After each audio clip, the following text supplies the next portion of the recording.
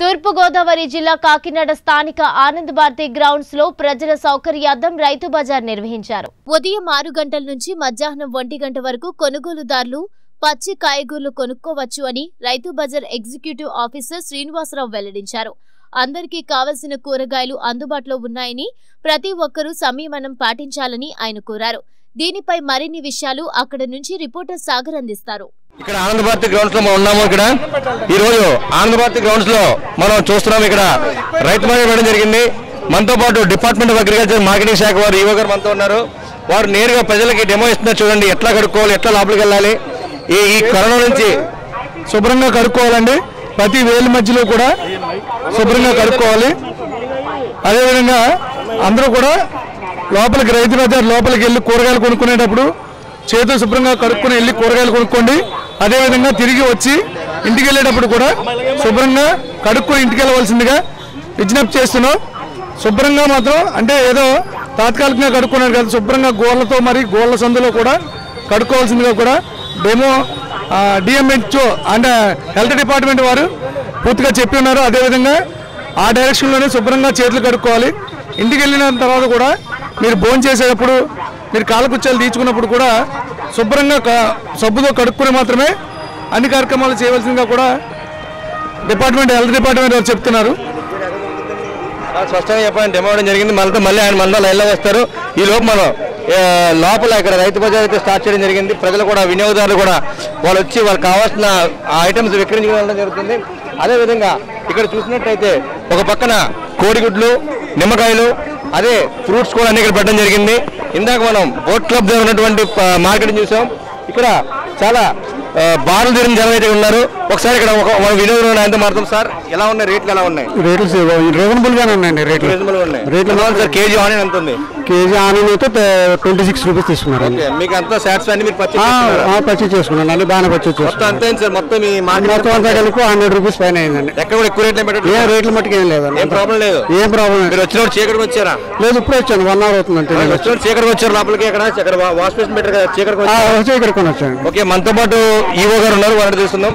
Sir అసలు ఎన్ని గంటల వరకు ఈ యొక్క రైతు బజార్ని మీరు పెడుతున్నారు? ఎన్ని గంటల వరకు ప్రజలను అనుమతిస్తారు? నిన్నటి వరకు అయితే టైమింగ్స్ మాకు ఉదయం 6 గంటల నుంచి 10 గంటల వరకు ఇచ్చారు సార్.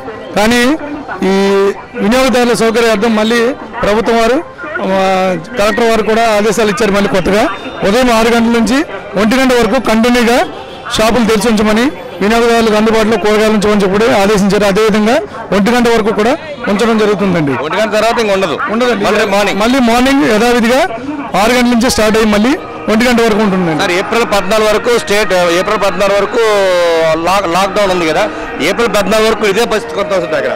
ఇక్కడ ప్రభుత్వం వారు ఆదేశించిన ఎంతకాలమైనా సరే ఇదే విధంగా కొనసాగించడం జరుగుతుందండి రైతు బజార్ని.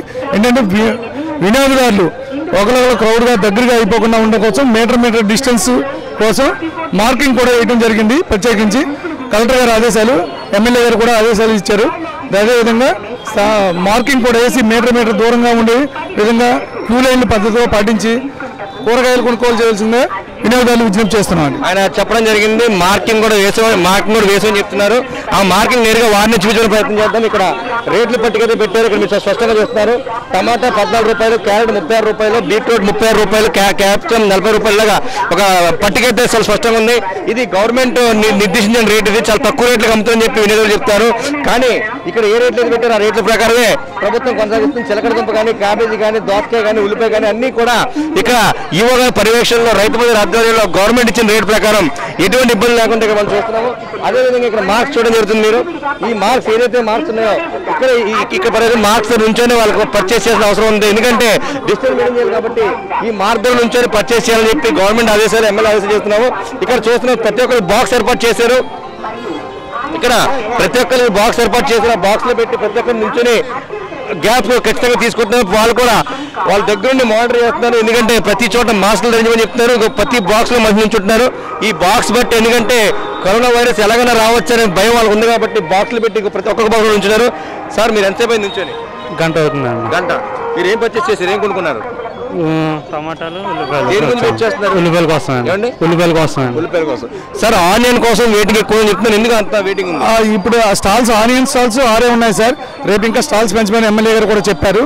ఆనియన్స్ కొంచెం కొరతగా ఉంది, ఎందుకంటే ఇతర రాష్ట్రాల నుంచి రావాల్సి ఉంది. ఆనియన్స్ ఒకటి, పొటాటో ఒకటి, ఇవి ఇతర రాష్ట్రాల నుంచి రావాల్సి ఉంది, కొరతగా ఉంది కొంచెం. కౌంటర్లు కూడా 6 కౌంటర్లు ఉన్నాయి. రేపు ఇంకో డబుల్ చేయడానికి ప్రయత్నం చేస్తామండి, ఎందుకంటే మెన్ పవర్ తక్కువగా ఉంది. ఓన్లీ ఆనియన్స్కే కొంచెం కౌంటర్ క్యూ లైన్లు ఎక్కువగా ఉన్నాయి. కూరగాయలు కూడా ఎక్కువగా ఉన్నాయి. కూరగాయల షాపులు దాదాపుగా 50 షాపులు ఉన్నాయండి. ఆనియన్స్ మాత్రం 6 ఉన్నాయి. కాబట్టి రైతు బజార్కి వచ్చి 6 ఉన్నాయి. కాబట్టి రేపు ఇంకా డబుల్ చేయడానికి ప్రయత్నం చేస్తామండి. సార్, ఇప్పుడు మన రైతు బజార్ ఆధ్వర్యంలో రేట్లు తక్కువ ధరల్లో ఇంకెక్కడ ఏర్పాటు చేశారు? రైతు బజారు ఆర్టీసీ కాంప్లెక్స్ సంబంధించిన రైతు బజార్ని ఇక్కడ పెట్టారు సార్. ఆనంద భారత్ గ్రౌండ్స్ పెట్టారు, మున్సిపల్ గ్రౌండ్స్కి. గాంధీనగర్ రైతు బజార్ని మున్సిపల్ హై స్కూల్లో మార్చారండి. అదేవిధంగా కొత్తపేట అది చిన్న హోల్సేల్ మార్కెట్ని ఏంటది మెక్లాన్ గ్రౌండ్స్కి మార్చడం జరిగిందండి. అక్కడ కూడా క్రౌడ్ తగ్గించడం కోసం మెక్లాన్ గ్రౌండ్స్కి మార్చడం జరిగింది.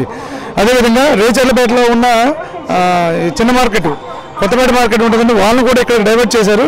వారు రైతు బజార్ రేట్లు కాకుండా ఎక్కువ రేట్లు అమ్ముతున్నారు వాళ్ళు. కాబట్టి ఎమ్మెల్యే గారి దృష్టికి, కమిషనర్ గారి దృష్టికి అవి తీసుకెళ్ళడం జరిగింది. వారిని రేచర్లపేటలో ఉన్న స్కూల్కి మార్చమని చెప్పేసి కూడా ఆదేశాలు ఇచ్చారు.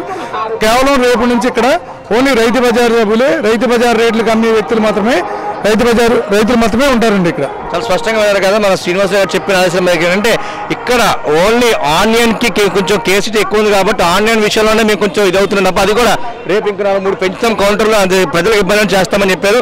చాలా మంది చాలా ఐటమ్స్ కొనుక్కొని కూడా వాళ్ళ లైన్లో ఎందుకు నించున్నారంటే కేవలం ఉల్లిపాయల కోసం నించున్నారు.